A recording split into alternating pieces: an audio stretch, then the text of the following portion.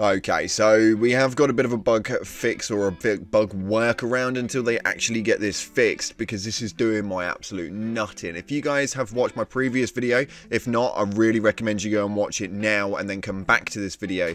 But if you have watched it, then you will know that there is a progression issue on console, at least on PS5, where there is a problem you not being able to continue through your mission. Your yellow icon will show you the direction you need to go, and sometimes you get to it and it just stops. Well, I've got to a point in the game now where every single time I get to the next yellow icon, it doesn't let me surpass that and continue on the mission. So I got a little bit fed up with it, and actually there is a very easy workaround, and it is exactly what you would expect it to be.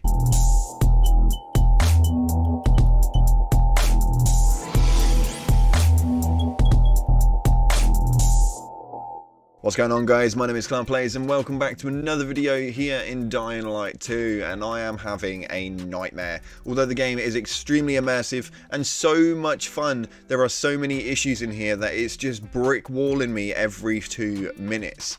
So at the moment I'm having problems progressing through the missions, and there is a very easy fix for it, although you are going to get a little bit peed off with it, but it's a short workaround in time for while they are getting it rectified. Well, to be fair, you can't progress through the yellow markers, and you have to actually restart your game every single time. Now, what I do mean by this is that each time you hit a yellow marker, you do hit a checkpoint. So it doesn't cause so much of an issue that you have to continuously repeat the same parts of the mission, and especially when it gets to the dialogue options, if it doesn't let you progress after that point, then you just have to pick a different dialogue option. The only thing that this does do is it forces you guys to play the game in a style that you don't particularly want to do. With the dialogue options, it does sort of decide who you ally with and who you become enemies with, and it decides the future of your gameplay, and this is a very, very crucial part of the game, and I think that this, for me, is probably the most problematic part. I have got a very specific direction that I want my character to take, and I have to keep going against that based on the factor of what I'm allowed to actually pick. There are so many bugs in this, it gets so damn annoying, and I don't really know what it is that they're going to do with it. The main reason being is this does seem to only be on console. I have seen so many reports of people who are on PC, and we posted up our last video on Reddit, and it got some questionable responses from those PC players saying that I was just whining. Well, if you guys are playing this on a console like myself, you will know that there are a few issues, to say the least.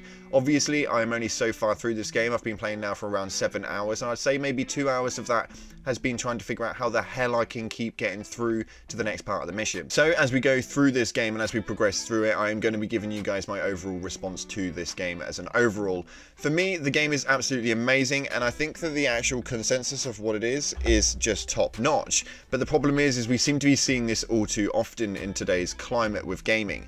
Battlefield 2042 was exactly the same in my eyes. The concept of the game was tremendous, although it was just an absolute fail. For you console players out there, is this something you guys actually want to do? Is this something you want to purchase and move into? If you've not already got Dying Light 2 and you are on console, I would say maybe hold off a little bit. If you're not itching to get on and are happy to deal with these bugs, then I would hold off until Techland actually managed to get a workaround themselves and managed to patch these problems. The game is so immersive and it has sucked me right in, and I cannot stop playing, and I at the moment am just dealing with it because as a content creator, it is my job to make sure I can bring you as much content from my end as possible, and I intend on doing that no matter how much it takes. Although I'm hoping that we don't walk into many other bugs, the only things that I'm seeing reports of right now is that heads seem to be floating around in places, which is a little bit strange, but we're going to keep our ear to the floor with it and hopefully not walk into any more problems, and we can get you guys